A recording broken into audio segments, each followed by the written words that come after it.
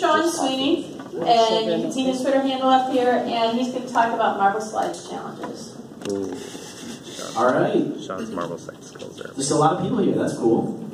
All right, so my favorite is MarbleSlide challenges. This is something I started doing this year with my students. You might have seen it on my blog before. Who here is familiar with MarbleSlides? Like, who here knows what that is? Okay, that's awesome. That seemed like almost everybody. Right now, if everybody could grab a device, go to student.desmos.com and put in the code Q4GXK. So, MarbleSlide challenges are not the regular stock, like original MarbleSlide lessons that are on the Desmos website. If you don't know what MarbleSlides is, there's probably a few people. Go to teacher.desmos.com, try out like the linear one, there's quadratics, there's periodic functions. They're a lot of fun.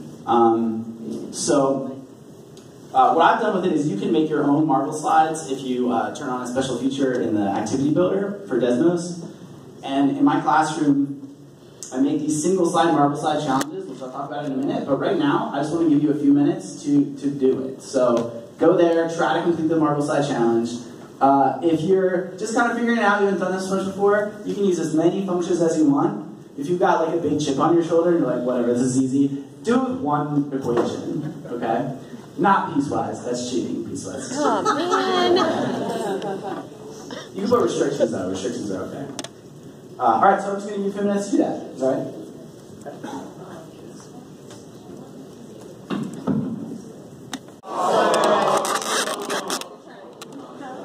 Well, you can claim it. Whose is this one? Whose is this? It works. It doesn't work every time, but it works.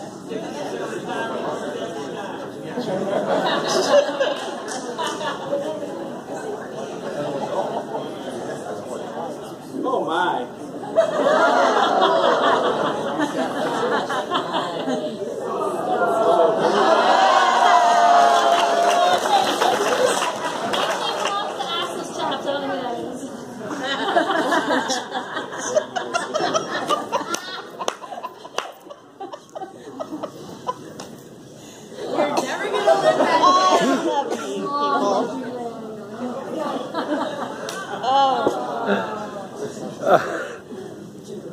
Is my face red?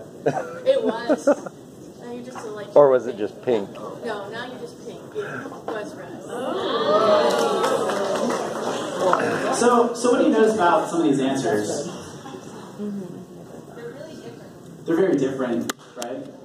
How about the level at which you could complete a graph like this? What do you think that is? Like, what grade could a student be in, or what math? So algebra, right? They could be in algebra. But you know, the same student working on this could do, could do something like this, right? I mean, that doesn't work, but if it worked on with some more work, this could be really cool. Okay.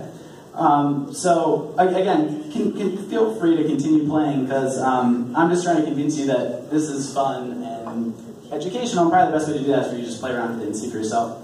But I do have a few more things I want to say about how I implement this in my class. So the way this works is posted on my wall at school and also on the door. Once every week or every 2 weeks, every couple weeks, I'll post a new challenge. And then I'll post like the last week's winners with some scores. So you'll notice some scores here. I give some extra points for certain things. So they get, like, I'll give them a point for every star. These are all just like arbitrary made up points by me. But it gets the kids competing more. So I give points for every star they get. I give them points for using less functions. So if they use like 2 functions maybe, I'll give them an extra point. If they use 1 function, I'll give them 2 extra points.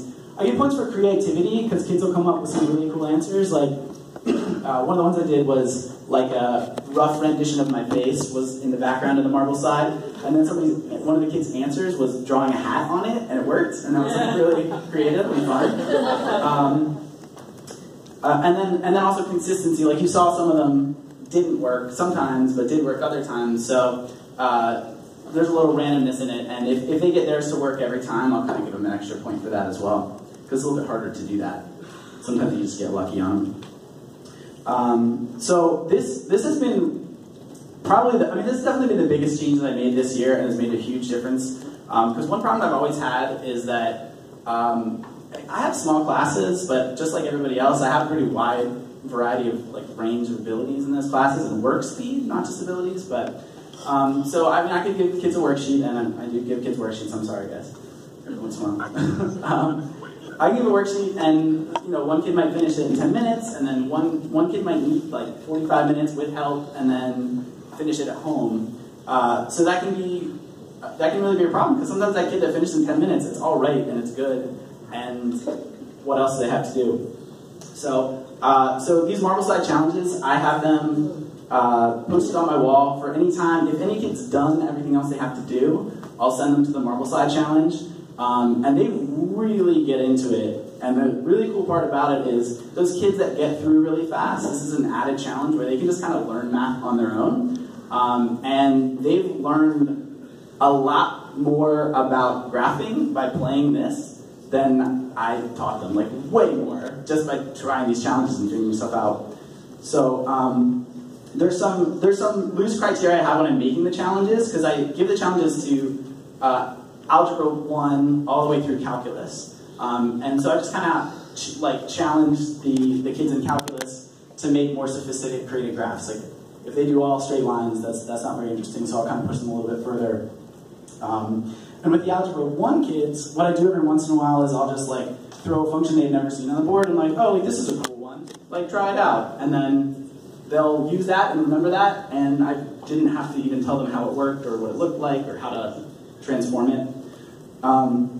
So the challenges, I try to make sure they can be completed with linear equations. Some of them are really hard to complete with linear equations, but hopefully at least, or you can at least get most of the stars with linear equations.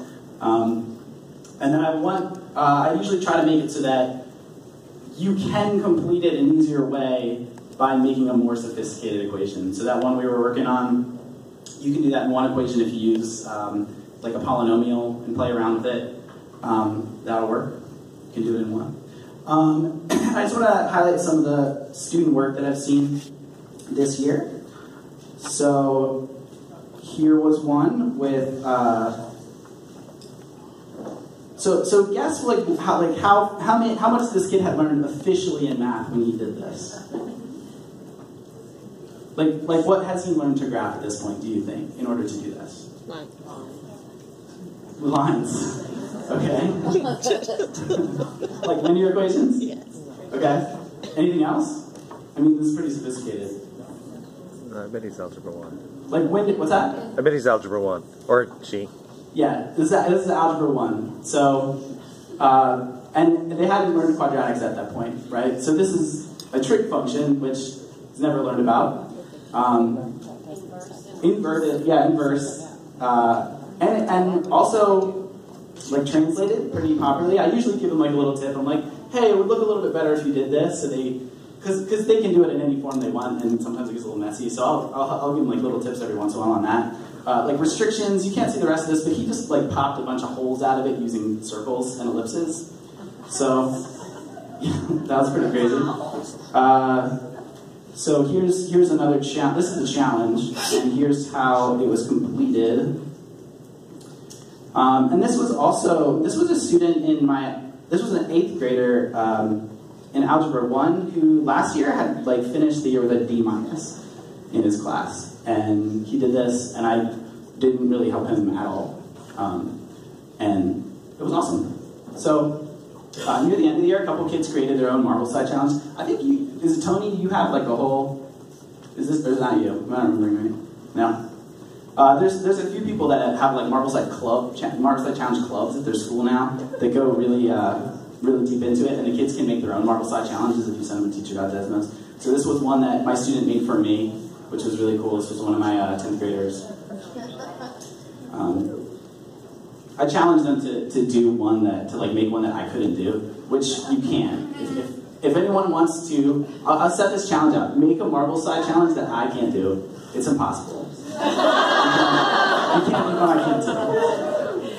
Okay, so if you want some more information about this, go to bit.ly/MarbleSlides TMC. I have a list of, I think, like 12 challenges. I'm going to make more next year, so I'll just kind of keep adding to that list. And you can see a little bit about how I do this in my class. If you have any more questions or just want a little review of what's going on. So, okay, that's my favorite. Hopefully you enjoy it. I'm tempted